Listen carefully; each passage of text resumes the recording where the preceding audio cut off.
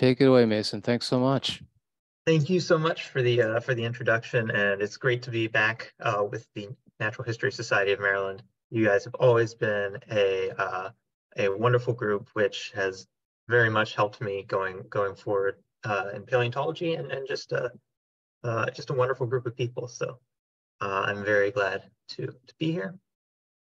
Let's see. So I'm hoping that's showing up on the screen all right. Yep, we can see it. Looks good. Great. All right.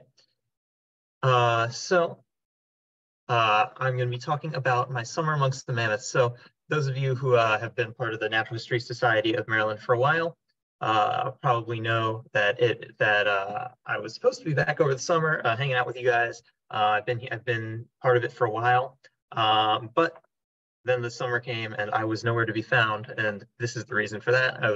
I decided to spend my summer amongst the mammoths. So first, a little bit about me. If you don't know me, I was born and raised in Carroll County, Maryland, in Mount Airy.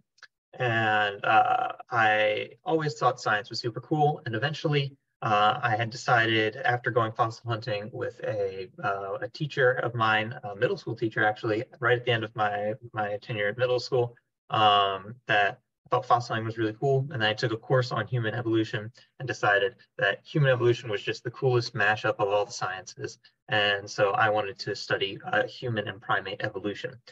And so to pursue these goals, I first joined with the Calvert Marine Museum, which I'm sure many of you know and love. It's a wonderful institution down in Calvert County, Maryland, which studies the Miocene fossils. So about 14 million year old fossils from along the Chesapeake Bay, from a time in which it was covered with water, with everything from giant sharks to seals.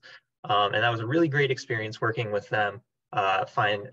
Excavating dolphin skeletons, working with the National Park Service with them, and then also working with the dive team at the Calvert Marine Museum to recover some really cool fossils. But unfortunately, in Maryland, there's not anywhere that's got a very robust undergraduate program in the study of human evolution. But there's a very good one in Long Island, New York, a 4-hour drive. And so I decided that I was going to apply for there when I went to undergraduates, when it came time to go to college. And so I decided to go there and pursue anthropology and human evolutionary biology. Anthropology is the study of humans and human variation, whereas human evolutionary biology is specifically the study of human evolution. And this is not a super easy field to go into, as you might imagine. It is not a field with lots of jobs and everything. And so in order to make yourself ready for graduate school and then further on for your career, they're really looking for a lot of very well-rounded people these days. So they're looking for people who not only can do field work, so going out and finding the fossils like I was doing at the Calvert Marine Museum, and like I'll be doing this coming summer when I go out to Kenya to study the fossil primates, or to look for fossil primates there. They want to see that you have outreach skills, so you can use social media and other things and get people in the door. I had done a lot of different social media campaigns at that point already, so I was pretty good on that. And then they want to see that you can do education. A lot of people who go into this field end up as professors or in museums or in other educational settings. And it's good to be able to not only do research, but tell people what that actually means, so that it actually has an application to society. And I had started playing with that a little bit by going to by helping out with a small private school in Sri Lanka, where they have after-school programs for kids, so they can learn about all sorts of different things. But they asked me if I might speak on the asteroid that killed the dinosaurs. And after I did that, they asked if I could maybe help them build a curriculum for a summer class. So I had finished that up in my second semester of my freshman year at Stony Brook University. I also joined the Functional Morphology Lab, where I'm actually currently sitting at this moment, where we study how primate and early human bones and teeth, the form of them, the shape of them, relates to their function. So I had some research down as well, but I did not have much education. I only had that little bit with the Noxalon Institute. But that being said, the summer was approaching, and I thought, it would be nice to go back home in Maryland and, work at the local Weiss market, get to see all my old friends and hang out with you guys at the Natural History Society. But then I was told by a friend of mine, no, So a friend of mine who's a graduate student here at Stony Brook said, if you want to really be, a competitive candidate for graduate school, you really don't want to waste a summer by doing something that is not related to your field when there's lots of opportunities to get paid basically doing things that are going to help you in your career. And the one that he suggested to me, and one that he had utilized, was the Mammoth site of Hot Springs, South Dakota. Unfortunately for me, the deadline has passed, but fortunately for me, they had extended it. They have offered 3 internships at the time, although it turned out this one was a lie. They didn't really have an outreach internship, but they thought they were going to offer it. But they did have research internships and education internships. In the research internship, basically what they're doing is they're having the interns that come in will be studying the bones of the mammoth, digging in the mammoth site itself, and they will also be 3D scanning the bones there and digitizing them so that they can be used by researchers around the world, and printing out 3D prints of them, either really tiny ones to sell in the gift shop to keep the whole operation afloat, or to send out to researchers around the world as well, so they can study the bones, and doing various other research related tasks at the mammoth site. Whereas the education internship our job was to basically teach the visitors and anyone else who might come what the site means and say what happened here, why is it important. And so that was our job, and that is something that I needed more experience in. So that was the one I decided to pursue. And I said yes to this not only because I thought it would be good for my career, it's definitely good for my curriculum vitae, or my CV, basically the academic resume, but it's also good because it provided free housing for me and a measly $12.50 an hour income, which is something that it's not bad to have when most opportunities you have to pay for. So it was nice to actually be paid in return for my services, as well as being given a place to live. Plus, it would be cool to go out and live in a different place for a little bit. So from Stony Brook University, it turns out my family wanted to go out west and see what that was like out there. So we decided to take an absolutely massive road trip because I had to get all the stuff out of my dorm anyway. So after my family was very kind and all the way up from Maryland to pick me at Stony Brook University, we took a 1,810-mile trip to Hot Springs, South Dakota. Along the way, I saw such natural wonders as the sand dunes on the shores of Lake Michigan, and the Jolly Green Giant of Blue Earth, Minnesota, which is rather large. There's me for comparison. And the world's one and only Corn Palace of Mitchell, South Dakota, which was certainly a sight to behold. But after 28 hours, we eventually arrived in Hot Springs, South Dakota, in the southwestern corner of South Dakota. And before I go forward, it's very important to kind of know what formed South Dakota. Obviously, it's just a piece of land that humans have put a border around, but it's a very interesting place for a few reasons. This is something called a geologic map. It's basically something that shows the sediments underneath your feet, how old they are. And as you can see, here is the Missouri River. And on the eastern side of it, it's very homogeneous. There's basically just one color there. And on the other side, it looks like someone threw a paint can at the map. So on this side, what had happened actually was that glaciers at one point had come by at the end of, or at the last glacial maximum, the last ice age. The glaciers had come and basically sliced off the top of the land, revealing only one layer. It's very flat. This is part of the Great Plains, right? And this right here is mostly from the earlier part of the late Cretaceous and the mid-Cretaceous, and it is the remains of the Western Interior Seaway, a great ocean which covered the middle part of the United States at that time. And so in these rocks or in these sediments rather, it's actually pretty unconsolidated for the most part.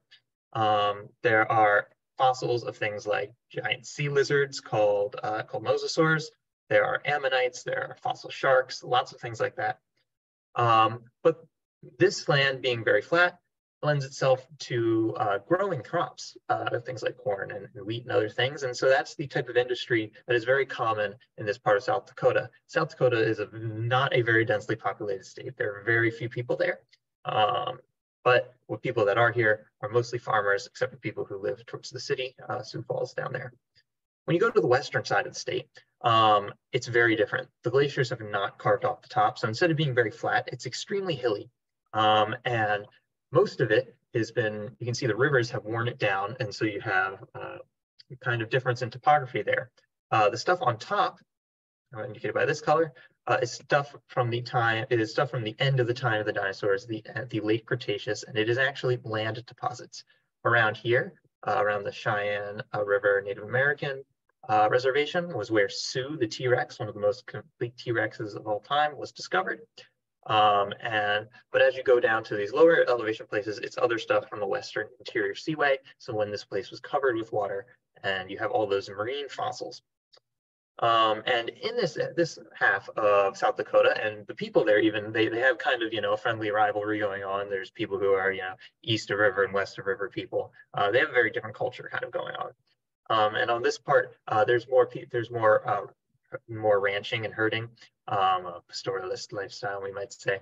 There's a lot of cows, and of course, the iconic bison, which are kind of becoming a more agricultural animal rather than just a natural part of the landscape. Down here, instead of all these very old Cretaceous ocean deposits, are actually much younger. They're from after the time of the dinosaurs, from the reign of the mammals, as we might call it, the Cenozoic. And that is actually mostly volcanic material, ash, and ash that's been redistributed. And that has a lot of very cool fossils in it. This is the White River group, which you fossil hunters may have heard of. And those of you who are not fossil hunters know this as the Badlands of South Dakota. And in this, there are a lot of really cool fossils, and it's a very, very interesting landscape, and there's not an incredible amount of vegetation. It's a very cool place to see. But over here, there's kind of like a giant blister or a giant popped pimple in the land, which is the Black Hills, and that is where Hot Springs is. So let's zoom in on that real quick. So this is what it looks like. And this area, this raised area with a small kind of mountain range in the middle, the Black Hills, started to form around 65 million years ago with something called the Laramide orogeny. That is an event which basically, there was one plate which went down and under, and one plate that was over, the plate that is most of America. And when that one was sliding under, it scrunched up the land and created mountains, most notably the Rocky Mountains, which you probably know a little better and are a lot bigger. But in the foothills of the Rocky Mountains, we have the Black Hills, which rose up. So it basically everything was layered flat like a layer cake, but the stuff on the bottom rose up in the middle and came up. But over time, erosion happened. So what was once, a big hill basically was cut off the top. And so what you're left with is the oldest stuff being in the middle and it getting progressively younger as you go out. So if you look at a cross section of this, and right here is where Hot Springs is, where the Mammoth site is, we can kind of get an idea of the types of rocks that create the Black Hills. In the core, there's granite. This granite is not the oldest stuff. It's actually the oldest stuff is the schist, which surrounds it. But the granite rose up it was basically a magma chamber that cooled. That's what granite is. And this granite actually forms Mount Rushmore and all of the other large, basically mountains in the area. It's a very tough rock, so it takes a long time to erode. Around that is the schist. The schist used to be shale or basically hardened mud, but the heat of this granite, which used to be magma rising through it, and the pressure of this mountain building event crystallized it basically into something called schist, a very flaky, delicate rock. And then above that, we have the remains of an ancient ocean from before the time of the dinosaurs. This is called limestone. It's actually composed of the exoskeleton of marine microorganisms. So it's kind of like chalk. Chalk is a type of limestone that's pretty high grade. And then on top of this limestone is shale. Shale is, as I said before, is basically hardened mud. This particular shale is called Spearfish Shale after a town in the northern part of the Black Hills, which is on top of the Spearfish Shale. And this Spearfish Shale forms something called the Red Racetrack that goes all the way around the Black Hills, or here it's called the Red Valley, but they usually call it the Red Racetrack. It's red because of the iron oxides in it, and it actually came from the shore of a Triassic ocean, so from before, from the first period of the dinosaurs, but there are no fossils in it. The limestone does have some marine fossils in it. But if you look right here, the Mammoth site is actually positioned right on top of a lip of limestone that goes on top of, or a lip of shale that goes on top of the limestone. So there's a thin layer of limestone, or a thin layer of shale, and lots of limestone underneath it. And that is the conditions which created the Mammoth site. So what does that look like? That looks like this, basically, if we're at the place called the Mammoth site. Now, you might have noticed that the town is called Hot Springs. The reason for that is because the water table is pretty high there. It's filled with water, and that water has been heated by all that geothermic, or all that geologically active activity. And so that there is actually a slightly, it's not really that hot. You can go to the local rivers there and put your feet in it, but it's kind of warm, and it stays warm during the winter. And at different points in time, the temperature is probably fluctuated. So basically, this limestone is submerged or is saturated with water, and then there's shale above it. Now, limestone, like chalk, is basically composed, of those exoskeletons, which are created of calcium carbonate, the same stuff that is makes up like Tums that you might use when you have a little bit of an acid problem. So just like when you eat the Tums and it goes into your stomach, it neutralizes with the acid and dissolves away. Just like that, this water, which can become slightly acidic due to rain, it could be hot spring water, will actually dissolve the limestone, creating fissures underneath the shale. And after a while, you might be able to guess what happens. That shale will crumble and form what is called a sinkhole. And Frederick, Maryland, this is actually a pretty big problem because there's limestone underneath Frederick, Maryland, and it often dissolves and creates sinkholes, although the top layer there is just dirt and not shale, depending on where you are in Frederick. And so basically throughout this red racetrack, there are several sinkholes. And the Mammoth site is one of these sinkholes. We're not exactly sure on the first date it formed. As far as we drilled down, it's about 190,000 years old. The dating of the site has actually radically changed in recent years due to some mishaps with how it was dated in the beginning. But the new dating is very solid. So we know that at least it ended around 140,000 years old at the topper layers. So after this collapse happened, what you have is a steep-sided shale. Shale is, again, hardened mud. It's very brittle, and it can get slippery when it's wet. And the limestone underneath. This is what the mammoths would fall into. And eventually, they would be buried. Over time, basically, the rain and everything will dissolve, not only dissolve the limestone, but have dirt and shale and all their stuff fill it in. And of course, the mammoths will become bones over time. Their flesh will rot away, and they will be buried. Something that's pretty cool about this is when you dissolve the limestone in that water, right? Now that water is full of calcium carbonate, which, when it evaporates, will be left behind, actually kind of concreting the dirt inside together and making it harder than the sediments around it. It's actually much harder than the shale, this stuff inside of it. So when erosion comes around, and actually also the water table will go away, and because it is actually, like I said, the black hills are actually still rising. So they were rising, the water is left behind. But the sediment which filled the sinkhole is actually going to remain higher than the shale, which is going to erode quicker. So if you'll notice there, the shale went down, whereas the fill did not, leaving a hill, which might be counterintuitive. It was a sinkhole before, but now it's a hill. And this is what it looked like. It was just an inconspicuous little hill when people arrived, and eventually there was a land developer who wanted to build basically a large retirement community there. And the hill was, it was just a local landmark. People used to play baseball on top of it, but they said that was unsightly, and they wanted to remove so they could build more houses there. So in came the bulldozers, which of course ran into a mammoth. At first, they thought it was one mammoth, but and they brought in Dr. Larry Agenbrod from Chatham State, about a few hours south, to excavate it. And after they excavated the first mammoth, they hit another mammoth, and then another, and then another, and then another. And eventually, he said to the land developer, basically, dude, we gotta either dig up all these mammoths, or basically we have to preserve the site, or we can build over it. And it's your choice, it's your land, right? And the land developer said, well, how are you going to preserve it? And his idea was to build a museum directly on top of it, rather than take away all the bones.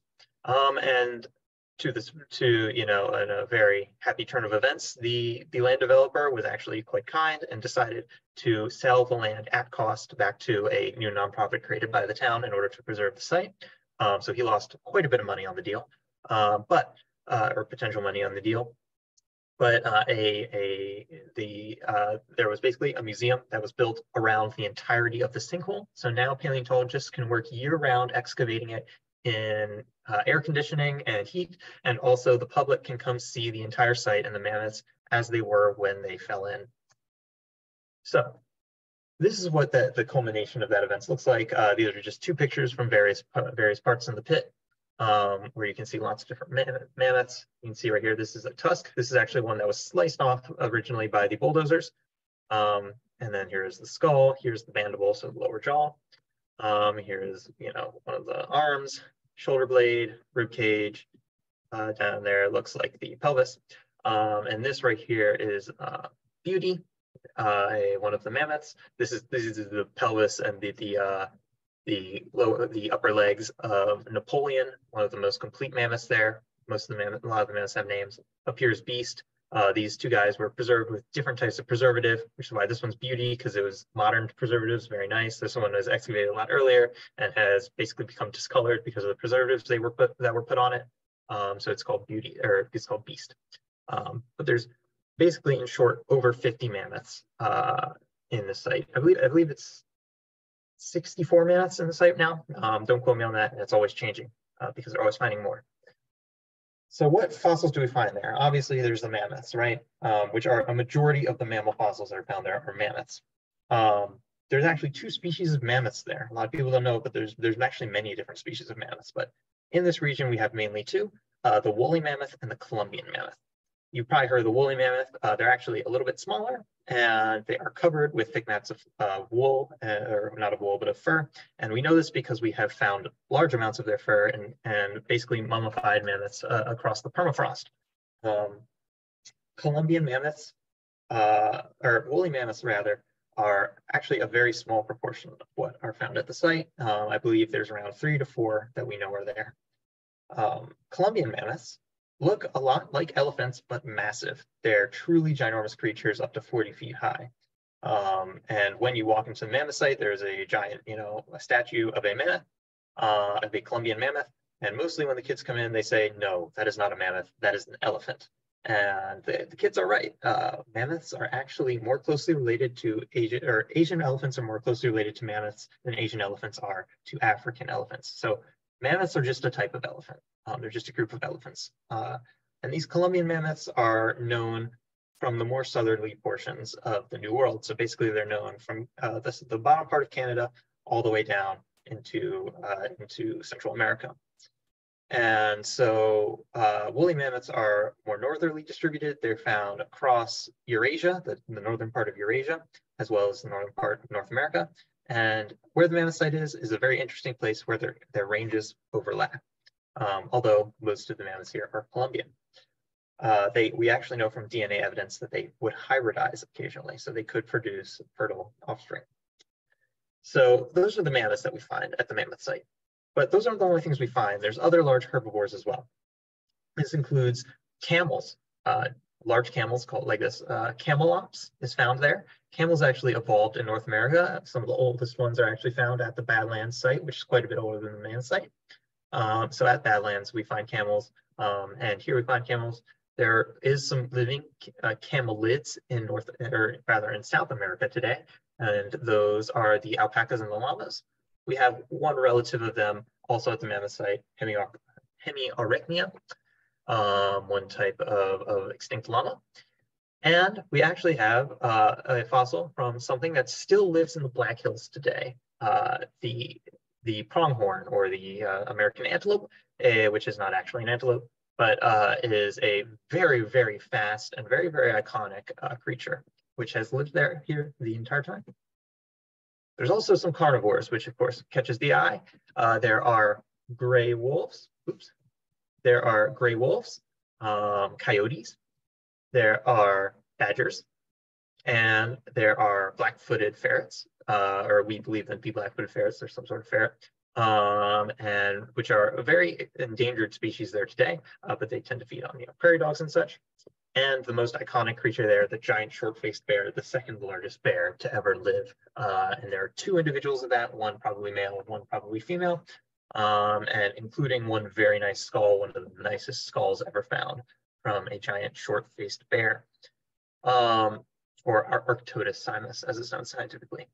One thing that everyone always asks when they come there are, where are the saber-toothed tigers? And the answer is, we don't know. We don't have any saber-toothed tigers. So either they weren't there or they didn't fall in and didn't die. So we don't have any of those yet, but they're still digging year-round every year. So who knows, maybe we'll have saber-toothed tigers later. Apart from that, there's a plethora of small animals and other things which are found at the Mammoth site, including fish, which is kind of crazy. The water that fed the Mammoth site when it was a sinkhole, a water-filled sinkhole, was we know from the snails, which we found in there, around 90 degrees of temperature. And from the fact that the mammoths there's some mammoth footprints in there, which is preserved, which is really cool. We know it's around 40 feet deep at least, or it would have been at least around 40 feet deep when they stepped in it, because that's the maximum height of mammoths. So they're walking in it, they must have had a little bit above the water. But it is not connected to any outside water streams. So these fish must have gotten there when it rained and connected briefly to nearby rivers such as the Fall River. So somehow fish managed to get in there and live in there. There's prairie dogs, which are very common throughout the Great Plains and the Black Hills today, a very cool, lovely little animal, and many other little tiny fossils, which the research interns spent a large part of their day picking through the little bits of dirt for the little tiny fossils from these guys.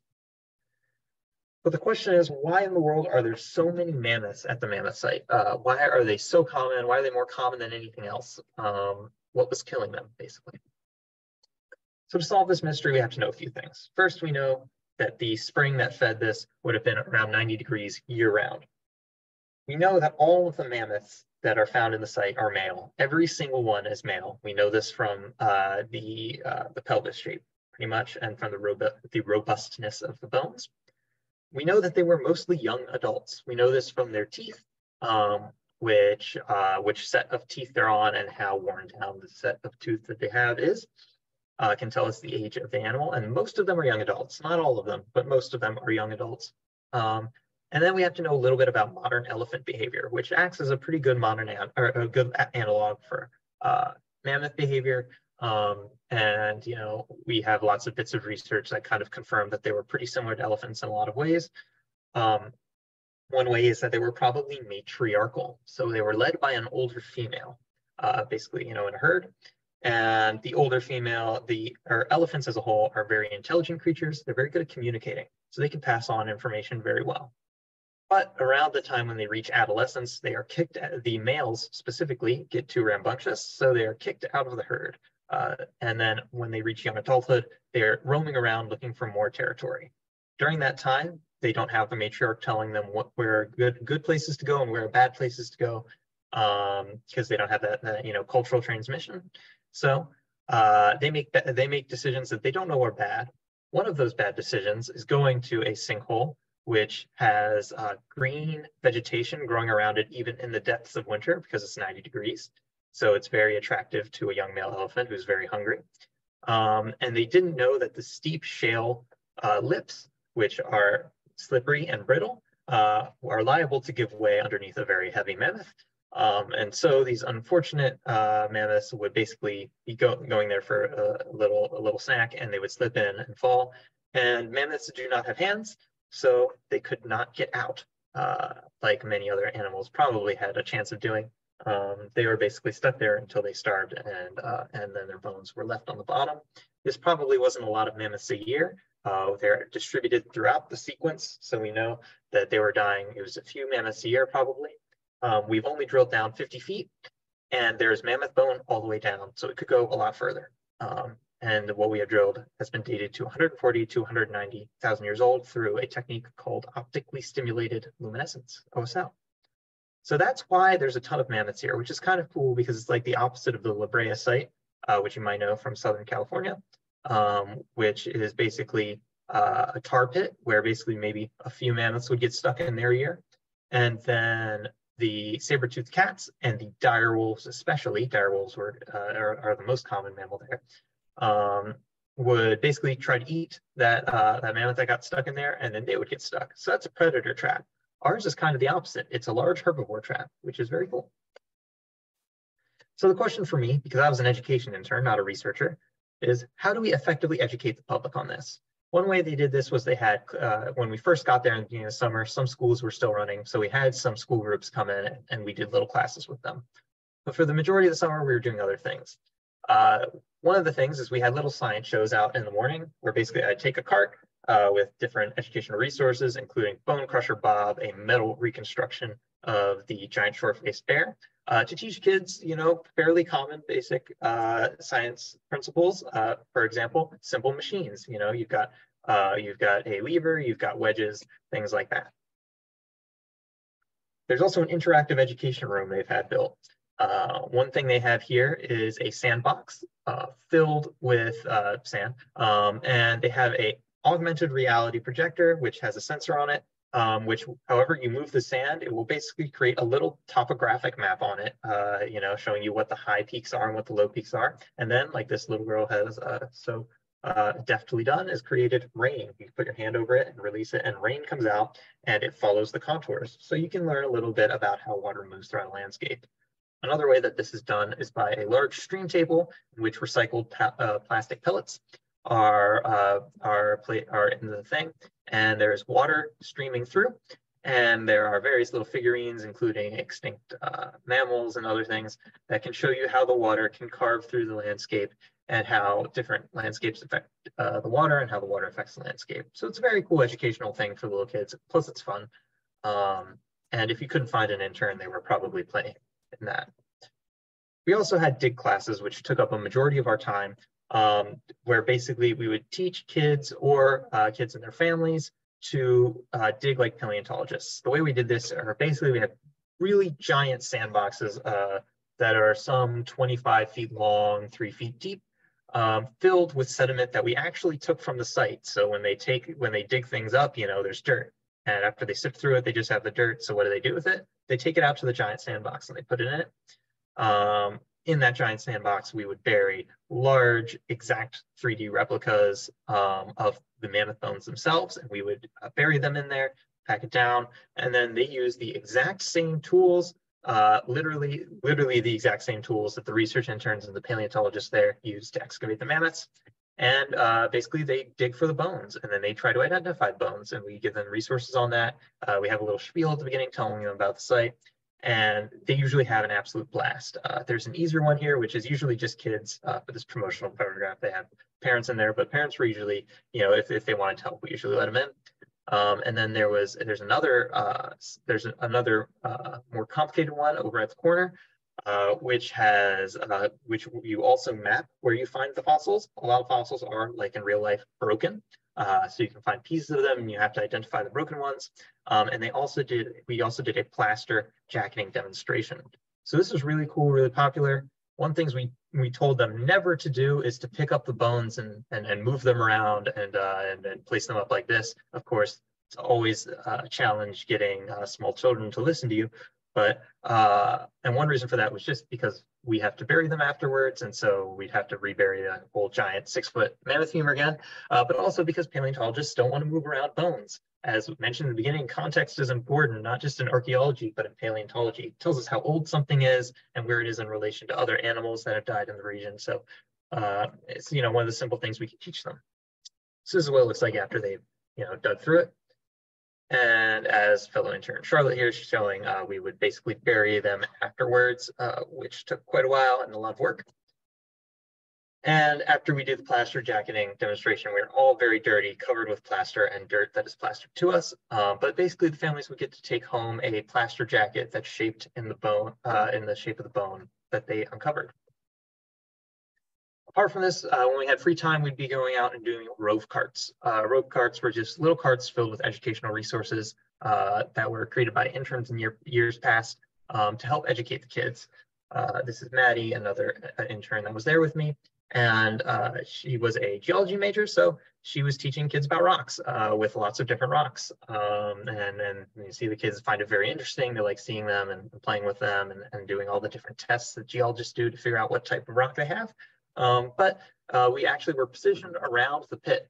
And this is not just for kids, adults love this too, people of all ages. Everyone has something to learn, and everyone has that little bit of them that wants to touch everything in the museum, which allowed us to do it.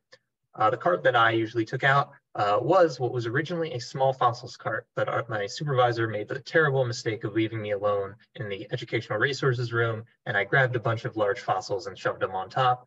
And I did that for most of the summer, including some fossils that I had brought along with me, like this dolphin rib that I had found in Virginia. And there's a megalodon tooth. I didn't bring it along, but it calls back to my my days hunting fossil sharks in Maryland. There's also a piece of mammoth bone from the site, so that people can actually touch and handle the bones that are coming out of the site and feel a real connection to it, as well as a real mammoth tooth, so that people can learn about that and learn how mammoth teeth are replaced.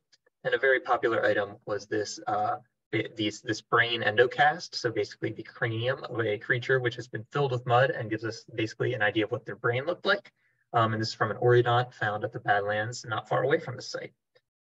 So that was always great to interacting with the public. But every intern also had to have an independent project. What I did, because I am an anthropology major, I study human evolution and primate evolution, was I created basically a giant online drive filled with resources of anything they could ever need relating to human evolution. Because the site formed 140 to 190,000 years ago, there are no humans at the site. Humans probably came into North America around 20,000 years ago, probably a little before that. But our site, predates that by 160,000 years. So they would not have humans there, but the animals that are at the mammoth site are the animals that the first humans in North America would have encountered. So it's very important, and there's a lot of human heritage around there. So I created things like little graphs that tell you, how the living apes are related to each other, including humans. Got them 3D scans of skulls of human ancestors and human relatives, and made little diagrams on how stone tools have been made by ancient peoples. Note on stone tools, so there's actually an exhibit hall along with the Mammoth site. And one thing is that nearby sites that are much younger do have evidence of humans butchering mammoths, including creating giant cleavers out of the mammoth scapula, shoulder blade, and basically using that to crack into mammoth long bones and get to the marrow inside. And there are things called Clovis points. Clovis points are a type of projectile point that are very large and great for taking down large animals like this. And how did they take them down? By something called an atlatl, or a spear thrower. And this is a very cool piece of equipment, which we could teach to the visitors. We also had atlatl classes, my personal favorite thing to teach, while looking at the beautiful Seven Sisters Mountain, which has 7 peaks. We would throw these spears or darts, which are pretty long. They're like 5 feet long, with the atlatl, which is basically a stick with a hook or a scoop at the end that you put it in, and there's a particular way you throw it. And this is what a lot of the early projectile points were actually attached to, rather than bows and arrows, though it depends where you are and what time.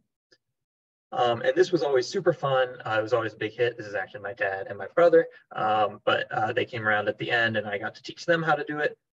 It was popular across age groups, as you might imagine, from the little kids all the way up until the adults. But there's, very stringent safety concerns, which we had to manage as part of the job, as well as, communicating them why this is important. Some of the kids got pretty good at it, and you got, some kids did the Robin Hood sort of thing where they got it through the fletchings of the other arrow. It takes some effort to figure out how to work your muscles around it, because it's not a supernatural motion, considering that a lot of people did baseball growing up, which is a little different. But once you get the hang of it, it is very strong and very accurate, allowing ancestral humans to take down mammoths, allowing some modern humans who still use it today to take down seals and kangaroos and all sorts of things, depending on where they are.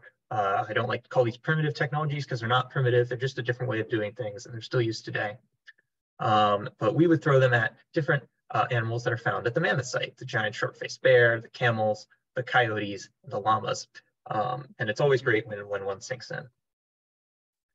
Speaking of projectile points and what we call lithics, or stone tools, I knew that I was going to be taking a stone tool class, which I am doing currently. I knew I'd be doing it in the following spring, and I had some free time at the end of the day, and always there's lots of rocks around of the type that were used to make stone tools, and I thought, why don't I give it a try to learn how to do this? This is called flint knapping, although you're not always knapping flint. You could be knapping all sorts of materials. And eventually, after a lot of trial and error and stealing a book from my supervisor, I learned how to do this in a few different styles, including a modern human style to make things like this arrowhead, all the way back to the style of ancient human species like Homo erectus. This is a hand axe. And eventually the other interns started seeing me doing this and said, hey, why don't you teach me? That looks pretty fun. So I had a sort of impromptu, stone tool class going on. And then when my supervisor came by and saw us, said, hey, why don't you go out front and do this in front of the Mammoth site so that when visitors walk in, they can see you doing it. They know it's a pretty cool thing. Their kids can come, or they can come and they can ask questions about what you're doing or watch you. And you could use that as an opportunity to teach them to, make it a more fleshed out educational experience. So that's exactly what I did during the dog days of the summer. At the end, I was making stone tools of the different types made by different pre-human and then eventually human species throughout the world, and all the while learning how to make stone tools, which was super fun. Something that's cool about this is there's a nearby site called the Vor Buffalo Jump, which I got to visit towards the end of my stay there, where basically the Native Americans of the region. This is actually post Christopher Columbus, but before there was a lot of white people in the area. The Native Americans would herd the buffalo, the giant herds of buffalo, like there used to be back in those days, into a different sinkhole. Like I said, there's a few of these sinkholes around, and they would basically cause them to stampede and jump into the sinkhole to their death. And this actually happened a total of, I believe, 22 times. We have, it's all very layered, so we know what it is. And then they have the stone tools along with them. And something that was pretty cool for me to see was this hand axe here, a lot like the early human one, though different in some very crucial aspects, but that's a story for a different time. But very similar to what I was making, they were using to either use as itself or probably more likely to get the flakes off of this to cut to butcher all of these bison that they had just run into this buffalo jump. And they would take the meat, and that would be get them through the very tough, harsh winters of the Great Plains and Black Hills, where it's not as easy to grow things. And it's really cool for me as someone who really primarily studies bones to see the types of fractures that only come from things falling from large heights, which bison don't tend to do because they don't tend to climb trees. So something that's very important to know here is that the Black Hills are indigenous land. There were lots of people who come up to me while I was making stone tools who were of indigenous descent and would give me tips because they still do it today. A lot of people, they still know how to make stone tools. And this area is unique in that it was inhabited by lots of people, most recently the Dakota people. And it is a very sacred region to them. In an 1868 treaty, which the U.S. government forced upon them, they were actually granted the Black Hills forever, in perpetuity. That was supposed to be their land. But within a decade, the U.S. government broke the deal and unilaterally stole the land. And in 1890, hundreds of civilian men, women, and children were killed at Wounded Knee. So there's been an incredible amount of historic mistreatment, and indigenous people continue to be one of the most underserved populations in the United States today, despite this being their ancestral land. So it's good to not only teach about their heritage there and the history of their people there, which we tried to do, but also to recognize that they're still around today, and you should always be doing what you can to help support them. And a note about the land there. So what was it like actually living there in South Dakota? First off, there's hail, which this is pretty normal. I mean, we don't get it that often in Maryland, but you see it every now and then. Something that's not super normal is hail of this size, which we had one night when I had actually gone to give a talk over at the local state park. But when I came back, there was all of this hail. And for those interns who were unfortunate enough to have brought a car, they were all dented up and destroyed by this baseball-sized hail. So the land there is not as tame as we might think of it in the East Coast. But I mentioned the interns a lot, and one of the best parts of the summer was hanging out with all the interns, doing all the fun stuff. We were coworkers, we were friends, and we all lived together. So you really got to like the group of people if you want to get through the summer, okay? Because you're spending 24/7 with them. So playing Foursquare with them is great. Going swimming in the slightly warmer than average river. Playing with the local stray cats, and all of the bunnies had different names. And one of one of my supervisors' dog, lovely corgi, and a lot of the employees brought in their dogs, which were great. Going out to different places, seeing the local wildlife, like the iconic bison here at Wind Cave. Also hiking along the thousands of miles of I'm not sure it's thousands of miles, but it's a lot of miles of trails that are around there. They're very cool. Doing a little bit of rock climbing around the area. Including, this is the top of Little Devil's Tower, giving you basically a beautiful view of the entirety, 360 view of the Black Hills and its granite formations. You can even go under the ground at Wind Cave and the various other caves around there and see the beautiful boxwork and other cave formations that exist in the area. And this is also a very sacred site to the Lakota. They believe it to be their creation myth is centered around this place. And so, yeah, so these are all the people I worked with, and it was great working with all of them and meeting them, and I'm still friends with a lot of them. So that was very cool. So that's basically where I spent my summer. That's why I wasn't in Maryland with you guys. Unfortunately, I'm going to be in Kenya this summer. But if you guys have any questions about my time at the Mammoth site and what I did there, I'm open to that.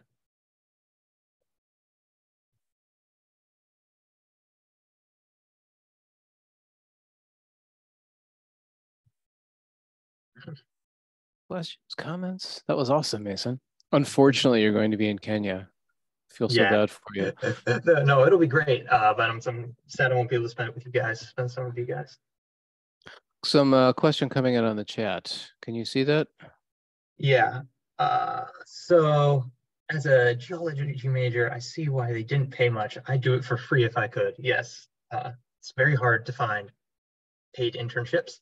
And so this one, actually, when I applied, I thought it was $11 an hour because that's what it said, but they bumped up our pay. So that was nice. That was more than I had ever made it in my life at that point. So I was happy about it. And the free housing was great. So yeah, it was good from a financial perspective for me. Has there been any looking for other sinkholes? That's a great question. In terms of that, like I said, there's the Boar Buffalo Jump, which is another sinkhole that was used in more recent times. But there has been looking for other sinkholes, but the problem is they look like a hill when you first see them. There's no discernible difference from any other part of landscape. And most hills that you dig up aren't sinkholes. They're just, places where the land is slightly different. So it's very difficult to find other things, and we haven't found another one like this in the area. But who knows? The future could hold more. There could be dozens of mammoth sites throughout the Hot Springs area. Let's see.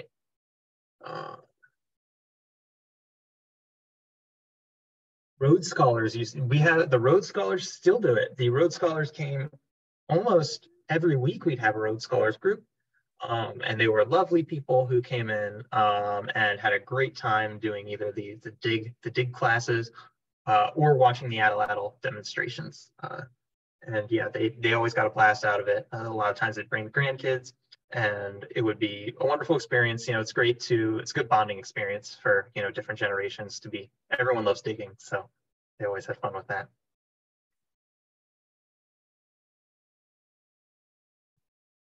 You answered all of the questions before they came up in your comprehensive and informative presentation. That was fantastic. Thank you so much, Mason. Really appreciate you taking the time to do this. Yeah, I thank you guys for having me back, and it's been great seeing all of you again. So yeah, thank you very much. Likewise. Take care, everyone. See you next time. My comment would be, if you can go there, go there. It's fabulous. I agree with that.